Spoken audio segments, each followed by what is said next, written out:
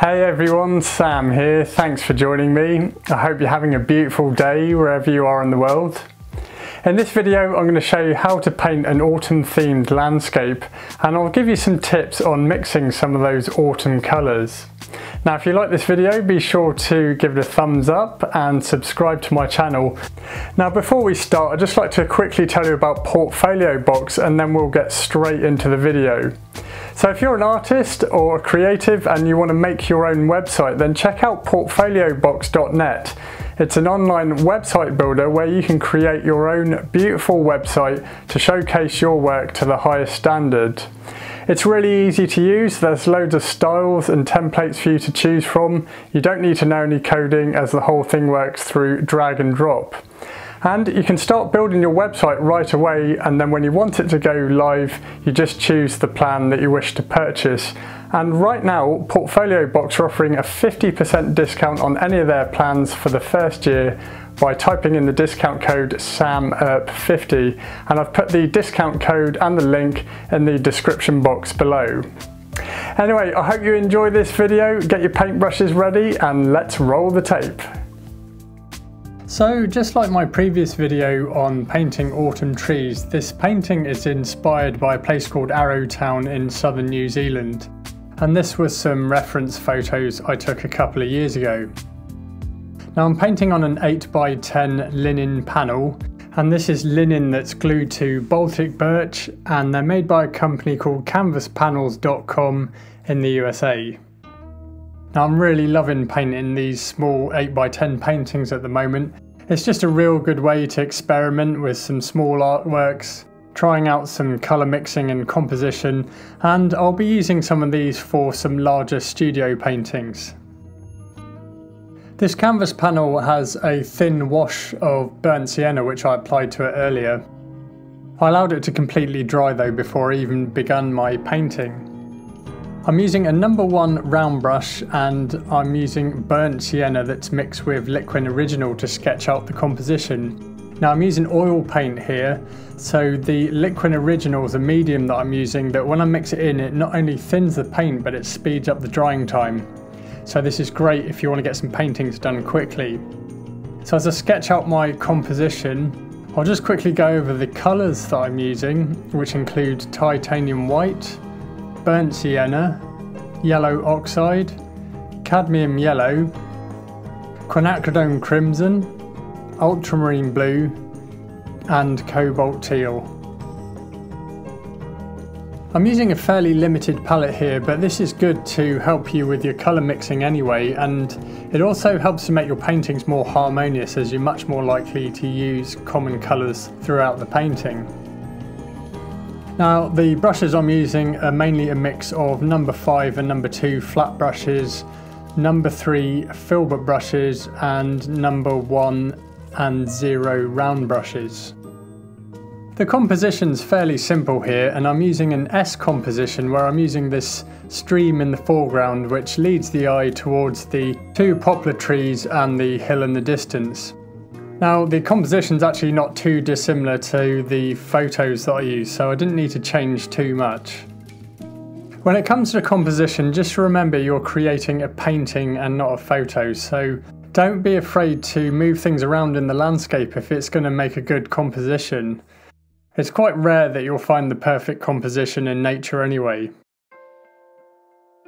So as I begin my painting, I always look to establish the dark values first, and you've probably heard me say this on quite a few of my other videos now, but this is the process that works for me, and this is something I learned when I was painting outdoors, mainly because the light moves so quickly and often the weather conditions, so it's good to establish your shadows first, because then it doesn't matter if the light changes. Now value refers to how light or dark a subject is, and by painting in those dark values and shadows first, it's just going to make it much easier to then apply the light values and get the saturation of the colour correct.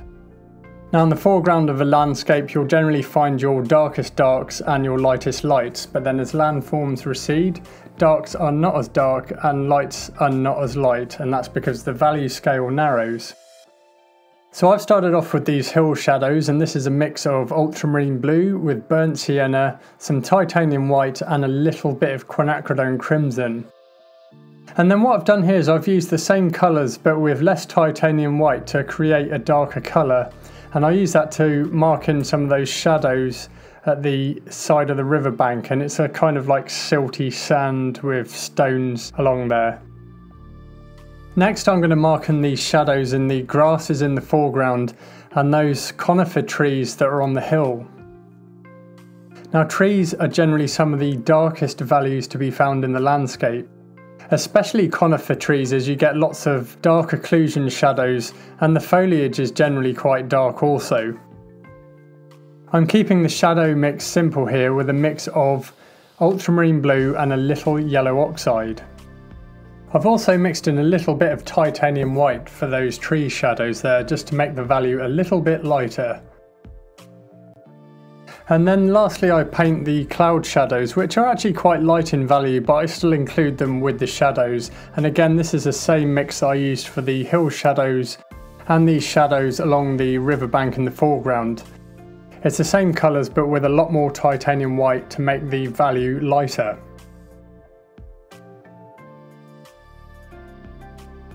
I mark in the cloud highlights with a mix of titanium white and some burnt sienna, and the burnt sienna is just going to give it a nice soft orange glow to it. Next I paint the sky, and I keep this really simple with a mix of ultramarine blue and titanium white, and I'm applying it with a number 5 flat brush. In general at the moment I'm using number 5 flat brushes and number 3 filbert brushes. So a bit larger anyway, but this is so I can cover ground quickly and create a nice loose painterly style. As I work on that distant hill, there's lots of exposed dirt and rocks on there, but also some plants, trees and shrubs as well. Now green wavelengths of light don't tend to travel well over long distances and the colour falls away quite quickly. Also, some of those shrubs and trees are of a lower chroma green anyway, and chroma is another word for saturation. So the colours that I need to mix here need to be low in chroma. So what I've done here is I've taken my existing cloud highlight mix and then added some yellow oxide, some burnt sienna and some ultramarine blue. I'm keeping the value light and it kind of looks like a greenish kind of grey on my palette. But when next to those hill shadows, which have a blue cast to them anyway, this mixture will look quite green.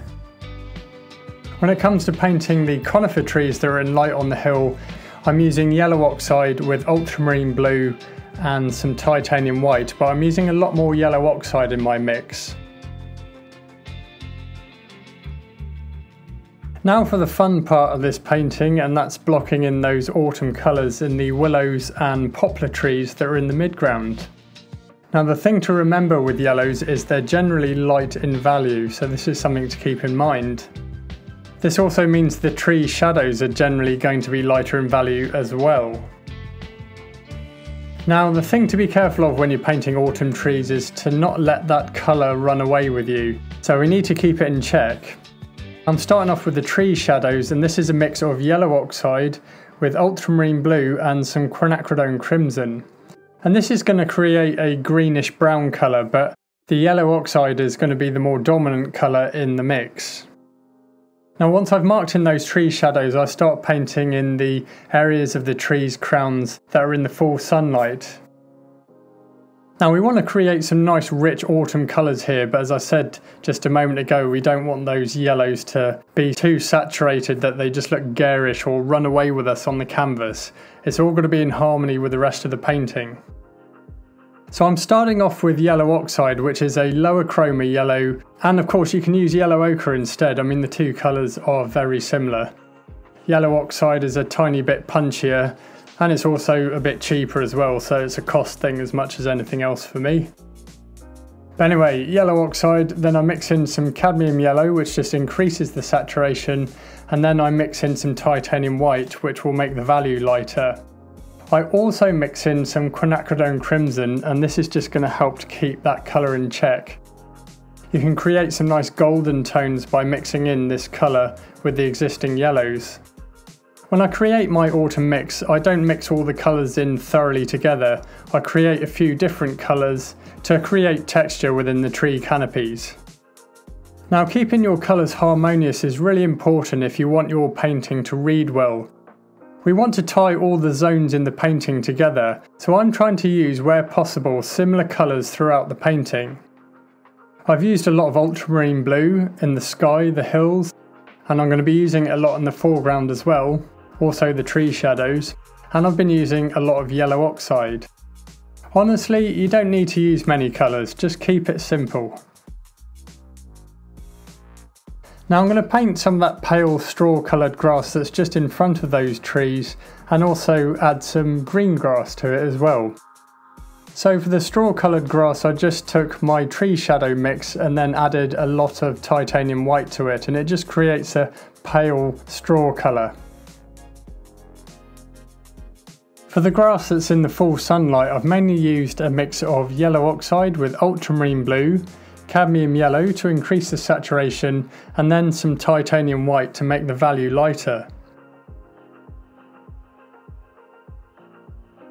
For the silty sand and stones that are along this river plain, I've mixed a warm grey. It's very light in value and low in chroma, and this is titanium white with some burnt sienna, ultramarine blue and yellow oxide, and I've used these colours in very small amounts.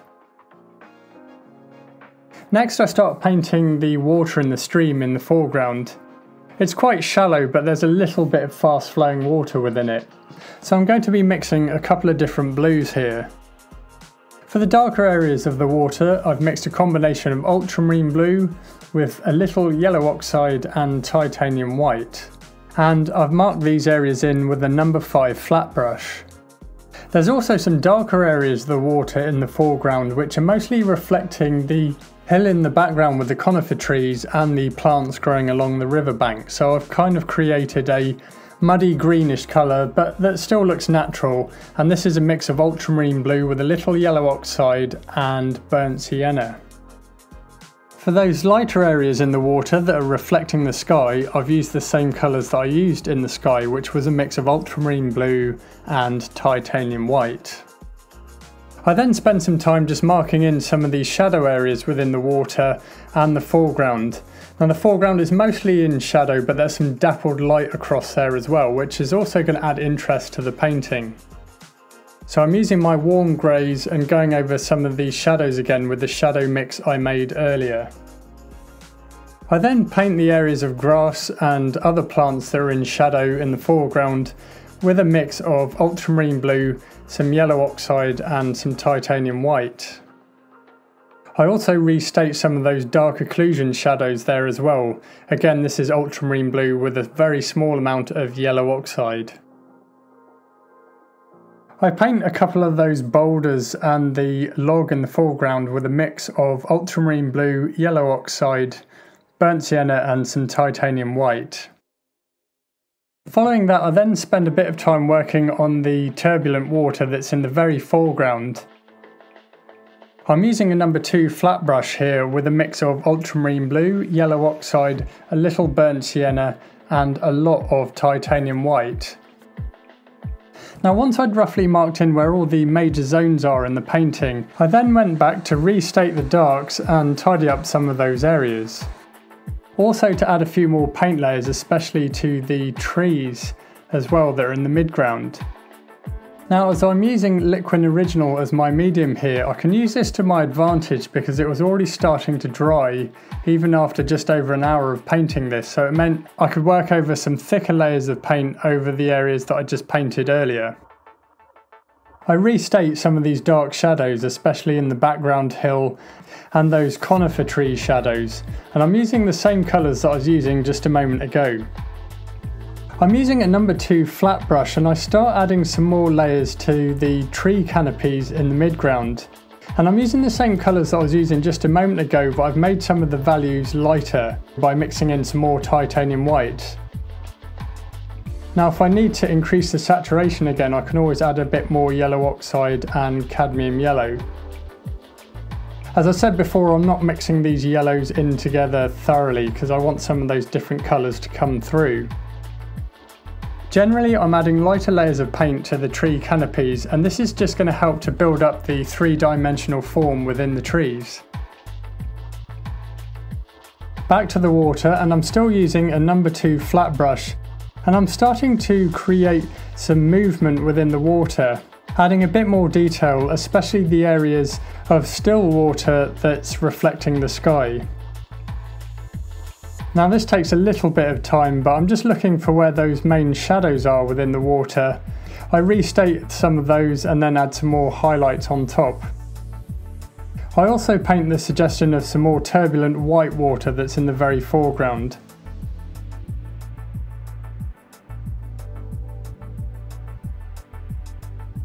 Finally, I mark in the suggestion of a network of stems and branches within those willow trees, and I'm just using a number 0 round brush.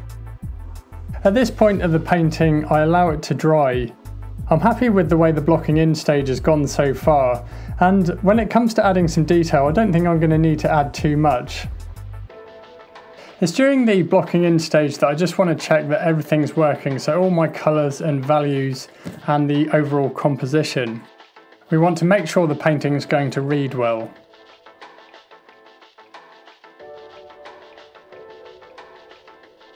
I've let the painting dry, and what I'm doing here is I'm just going back over some of these areas that I painted earlier just to tidy them up.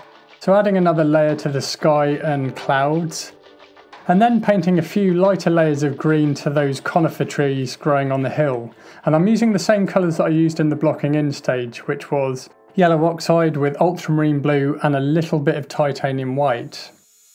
Now following this, I'm going to get straight into building up more detail in the willows and poplar trees that are in the midground. This is the main feature in this painting, those tasty autumn colours. Now just like before, I'm using the same colours, a mix of yellow oxide with some cadmium yellow, titanium white and some quinacridone crimson. But this time I'm adding lighter layers to my previous layers, and this is just going to help to build up more three-dimensional form within those tree canopies. I found that a number 3 filbert brush is perfect for painting these trees, especially with its rounded edge. We can get a variety of marks with them. It's also good for painting the suggestion of clumps of leaves. Now really what I'm doing now in this painting is mostly adding highlights, because I'm saving my lightest values until the end of the painting. I'd actually got most of the work done in the blocking in stage, so this part of the painting only required one more sitting. I paint some more of that straw coloured grass, which is quite pale, and that's a mix of ultramarine blue, yellow oxide, titanium white and a little bit of quinacridone crimson. I add in some more of those darker accents and shadows within the plants growing at the bank of the stream here, and I paint the suggestion of a few stems, leaves and twigs. I also add in some more of the grass that's in shadow, and this is mainly a mix of yellow oxide, ultramarine blue and a little cobalt teal. I'm modelling the paint and building up some form and detail within the plants and the grass here, making it look wild and overgrown. One of the last things I did with this painting is I spent some time adding more detail to the water because I wanted to make it look like it was flowing. It's not particularly fast flowing water, but it's quite shallow, so this is something I wanted to communicate in the painting. Now the foundation and the groundwork is laid there, so it's really just a case of adding a few highlights and details in the foreground. I use a number 2 flat brush and a mix of titanium white with ultramarine blue to paint the suggestion of ripples along that faster flowing water, but also painting in some of those still areas of water as well. I then create a mix of ultramarine blue with some burnt sienna and a little titanium white, and with a number 0 round brush just paint a few stones in the foreground. Once I'd spent time working on the stream, the last thing to do was to add a few highlights to that faster flowing water in the foreground, and this is just titanium white with a little bit of burnt sienna mixed in. This white water is also going to make the stream look like there's some full sunlight shining on it. The last thing I do to complete this painting is just add a few highlights to the tree canopies, again using the same colours that I was using a moment ago but with more titanium white in the mix. And I'm going sparingly with the highlights here, just painting a few, and this is just going to finally define the shapes of these tree canopies. It was here that I decided the painting was complete. I have to say I really enjoyed painting this one, and I'm strongly considering maybe doing a larger painting of this, but I think I'm going to paint a few more autumn scenes first and then perhaps choose a couple of the best ones. We'll see. I'll post it on YouTube.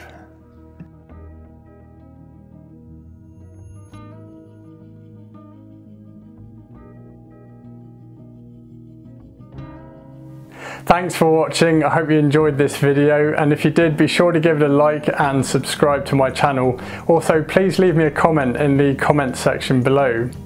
Now, if you'd like to learn more about painting, then check out the painting resources I have on my website at samuelerp.com. I've got loads of free written painting tutorials that you can copy and follow along with, and use the reference photos as well. And I also have full-length painting tutorial videos on there for sale as well. Now, you can get instant access to all of my full-length painting tutorial videos by subscribing to me on Patreon for just $5 a month, where every month you get a new full-length painting tutorial video.